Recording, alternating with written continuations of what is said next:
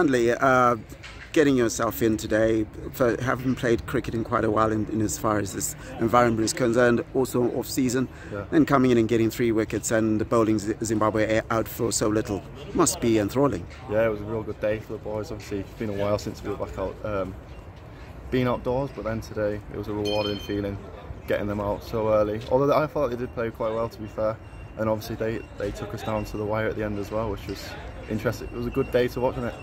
And then looking at it, like you said, was playing quite well. Some say it was a bit flat at times. Yeah. But being able to still extract something out of that, what is that down to?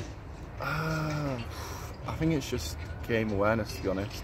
I think if you're batting out there, it's like, do you know what I mean? You've got to look what the conditions are doing. I think our batter's done that really well, especially after you looked like where you wanted to score, where you didn't want to score, and then especially the bowlers. We felt like the bouncer was like in the game all the time, so we used that quite a lot, but then also trying to hold our lengths. Seemed like a little bit of a difficulty with the left spinner there. Yeah, is that something that you're working on? He looked like a nice bowler. Looked like he held a nice line.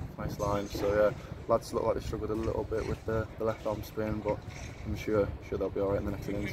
And what sort of lead are you looking at? Lead, oh God, a few wickets left. 200 lead would be nice for you. There we go. Hopefully. Pretty much Bazball, isn't it? Yeah, literally.